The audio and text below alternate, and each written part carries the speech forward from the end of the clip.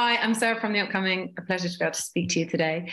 Maybe you could kick off with an introduction to this very powerful, if hard to watch, documentary, Retrograde. What can audiences expect when they watch it? So Retrograde is a portrait of the last final sort of 9 months of the war in Afghanistan, seen through the eyes of both Afghan and U.S. military, and then ultimately the final moments at the airport as the U.S. pulled out. And what was the genesis of this project? At what point did you decide to take this as your next subject for a documentary? And over what kind of period were you actually there filming? So it actually began sort of 5 years ago with this almost like cliched idea of, why do we fight wars? And I began sort of exploring that through different communities within the U.S. military. Eventually got connected with the U.S. Army Green Berets, a special forces unit within the U.S. Army. And, it took years to get permission from the Pentagon, from the highest levels of military and government. And then by the time that happened, it was like, oh, actually, we can maybe tell this portrait of the end of the war, the end of the longest war in U.S. history. And then the COVID happened, and it just kept getting delayed and delayed. And so we ended up being on the last U.S. deployment to Afghanistan. And yeah, that's how it all began. But then, like almost every film that I've made, it began as one thing and then ended up as something completely different. Mm. And watching it, I was just saying actually to the PR agent that, you're watching it and you feel, going on this journey and kind of the hopelessness. And so I can't even imagine what it was being like there in person, so what was that experience like for you going through it as an individual, as well as a filmmaker? It was definitely the hardest film that I've ever made by far, sort of physically, emotionally, logistically. There's plenty of moments in the film that were, absolutely terrifying, being in a Black Hawk helicopter flying with the Afghan army as the Taliban was shooting rockets at us, multiple moments on the front lines, a moment in the car when we were with General Sadat, an Afghan general that is sort of the protagonist in the film, who's in charge of all southern Afghanistan, trying to hold his country together, constantly under threat. Taliban was sending suicide bombers to try to attack, his convoy that we were filming in, multiple times. So yeah, there's a lot of, really frightening moments. But for me, I don't get excited by those things. That's not why I do this. It's always about the story. And I felt this deep need to sort of humanize this issue, to take this issue, the war in Afghanistan, it's obviously been written about, talked about, thousands of news stories about it over the decades. But try to put a human face to it, try to humanize it, and especially this final chapter. Mm. I think that's the thing that's really striking about it, because even when you have there like Biden's words, and presidents before him, talking a lot about kind of the cost, to American society of having such a huge presence in Afghanistan. And so when you hear it from that perspective, it kind of makes sense. Why do we have boots on the ground? Why are we losing lives? But then it just flips entirely when you're there, in that room, with both the American and Afghan soldiers, and the look in their eyes is almost pleading them to stay. So was that really important to kind of show the sort of reality behind those headlines, behind those decisions that are made at kind of this high political level? Of course. I mean,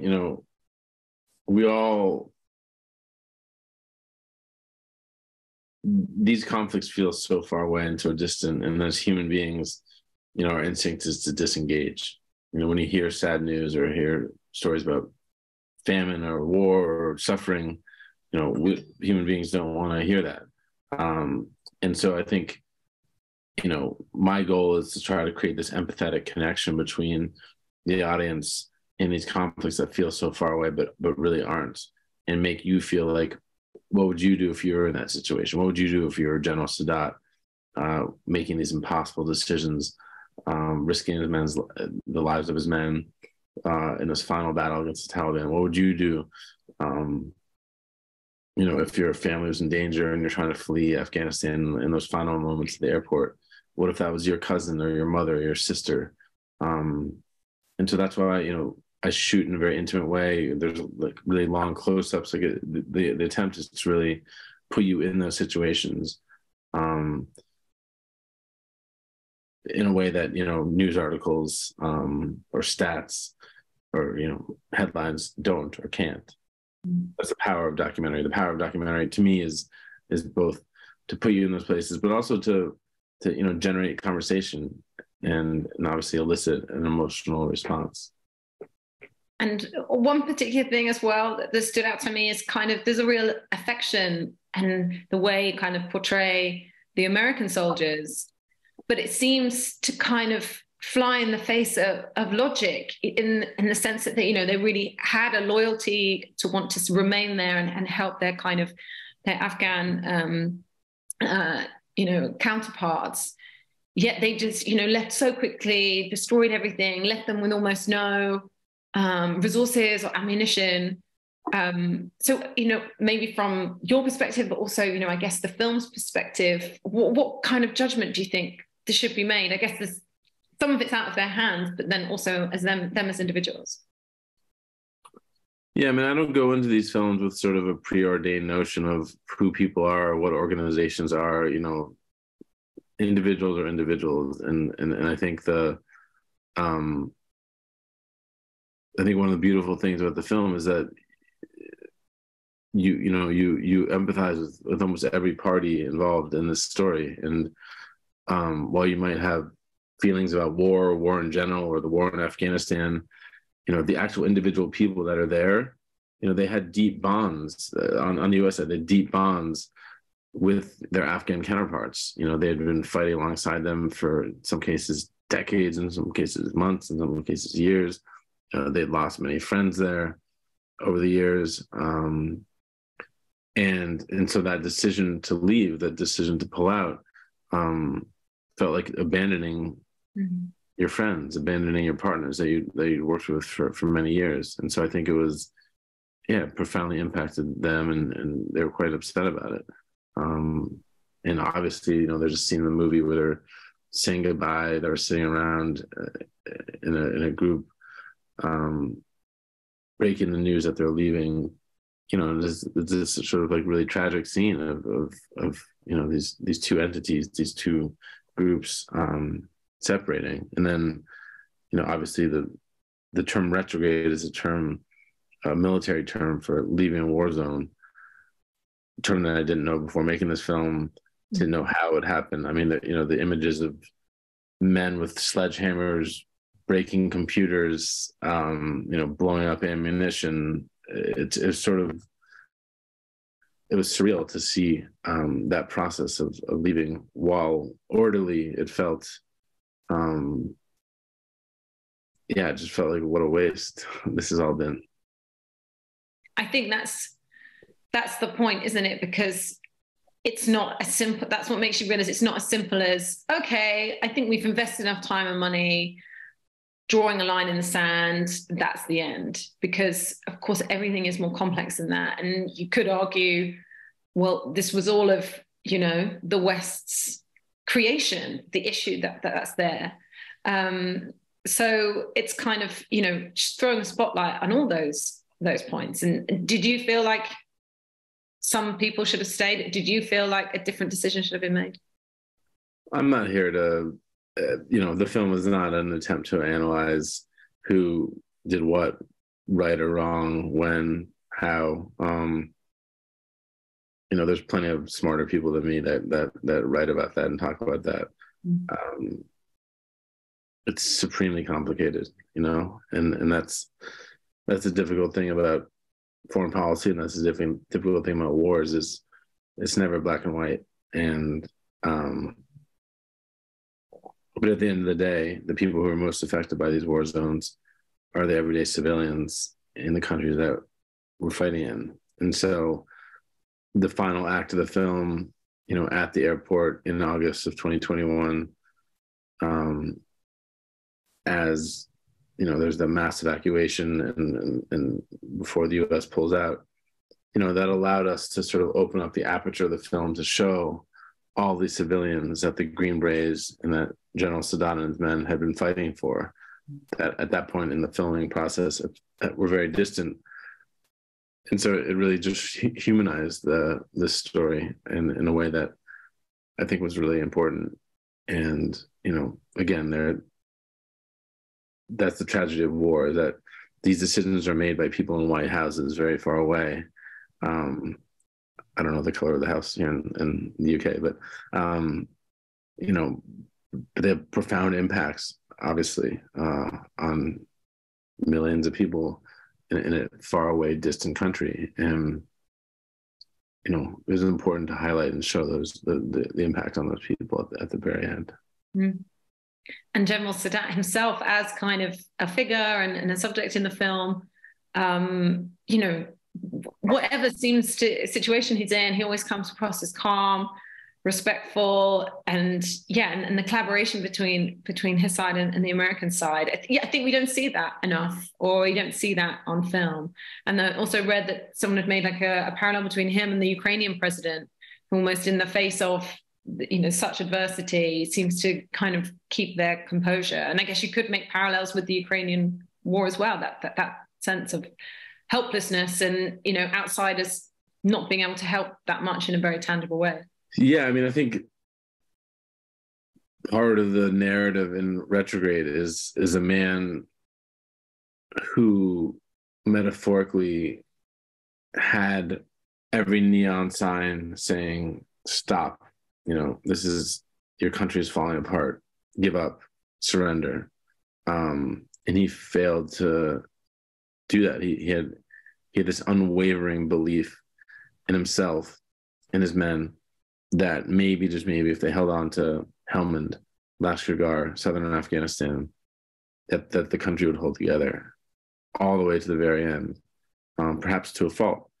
And that's part of the tension of the film, is that as everything is crumbling around him, he fails to sort of believe that that's actually the fate of him and his men, and he fights to the very end.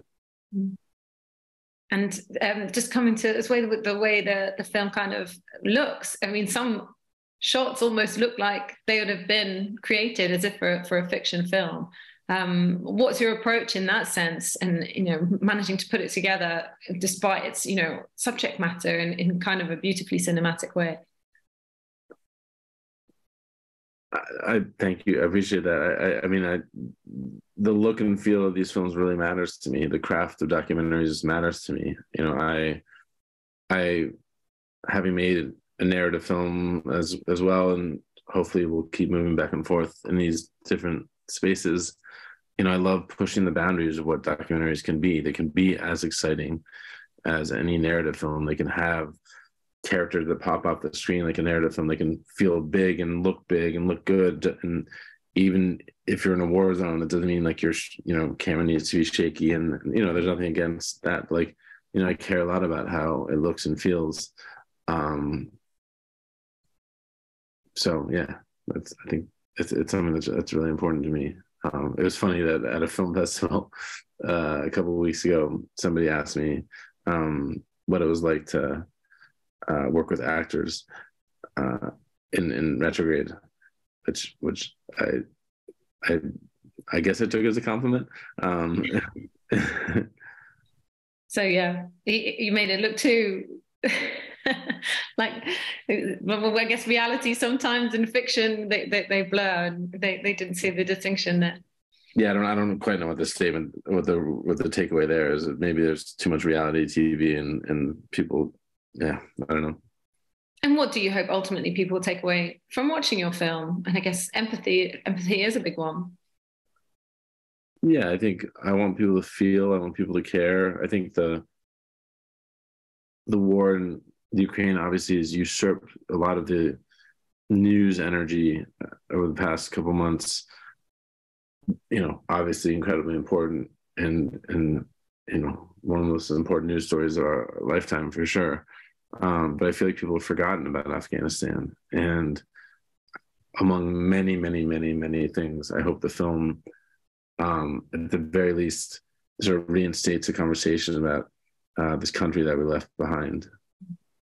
And, there's still thousands and thousands and thousands of Afghan partner forces, Afghan allies that we've worked with, both the Brits and the Americans, that are, in danger, that are, living in hiding, that are being threatened.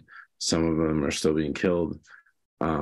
So, I think, I also hope that, we can help get out the people who remain in danger. So that's, yeah. But I think on just sort of a larger level, I want to just generate conversation and have people talk about this, and feel. And I guess it calls into question that broader principle of, can we ever escape war? Even if you're anti-war, and definitely there's elements of that in this film, but is it sometimes a necessary evil to keep the world secure, to protect people from, the villains that are out there, or antagonistic forces? It's a hard question. I think even if you're the most pacifist person, to completely say, to avoid war completely. I'm definitely not smart enough to answer that question. I think that is a reason why I really try hard to keep politics out of my films. Our world is divided enough. Our world is fractured enough. We live in silos. We live in echo chambers, and that just, we love to reinforce our own beliefs. And a lot of documentaries do that too. They preach to the choir. They sort of fulfill an essay that the filmmaker has, which is totally fine. But to me, one of the powers of film and the powers of documentary is to bring people together. And only maybe by doing so, only by bringing people from the far right and the left and the center to see something, to be able to discuss and argue and debate, can we maybe make sort of rational, conclusions going forward.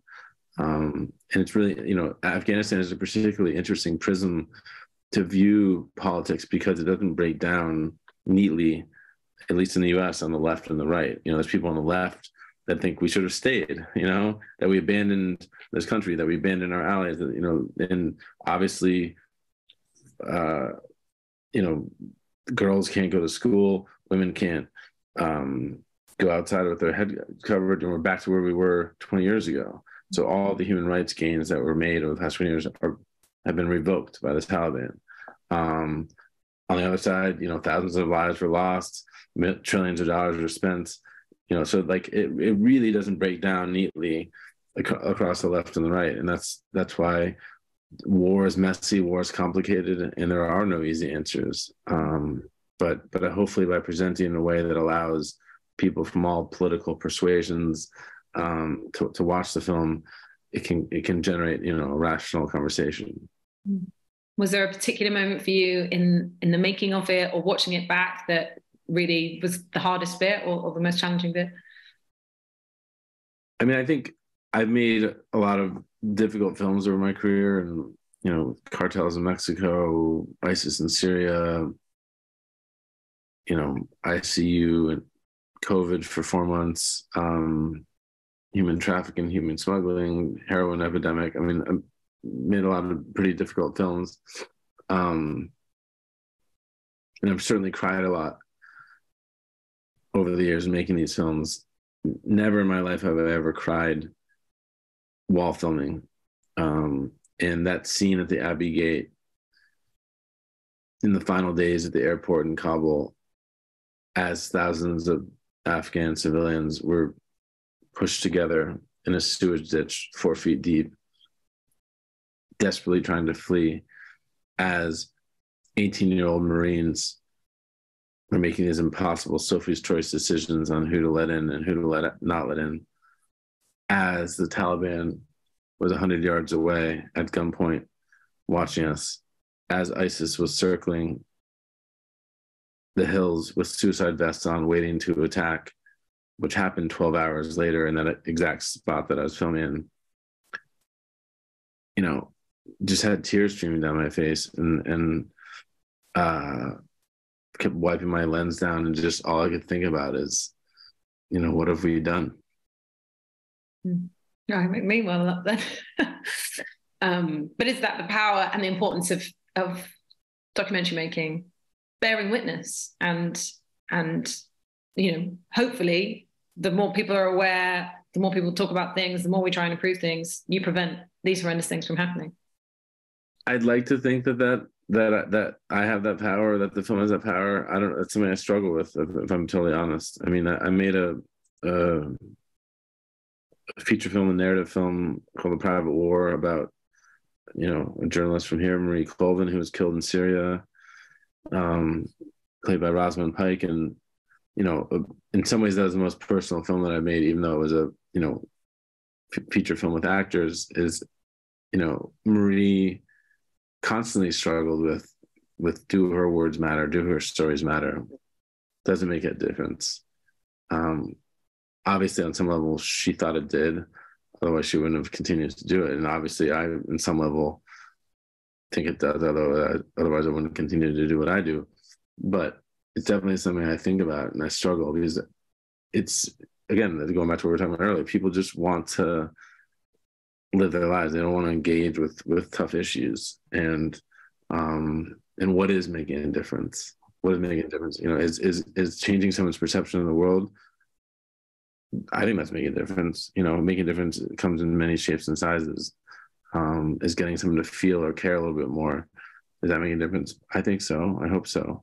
So it's about, I don't know, I guess in my old age of 39, I've sort of managed my expectations of what making a difference is. And just, I think my job is to create a film, create a document of a moment in history, introduce you to characters and people that you care for, that you feel for, in a place where the stakes are really high.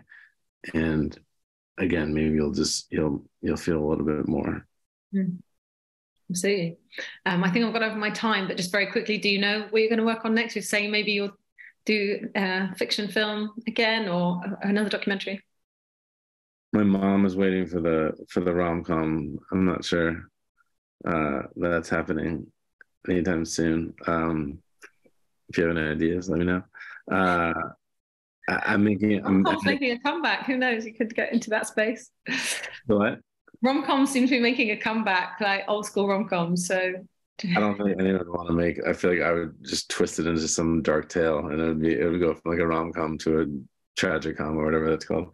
I'm editing a film about the musician John Batiste. I spent the past sort of year with him, and editing that now, and then I have a number of other projects lined up next year. So amazing. Yeah. Well, thank you so much for sharing all that with us, and can't wait for everyone else to, you know, have a chance to see this really incredible documentary. Thanks so much. Thank you. Appreciate it.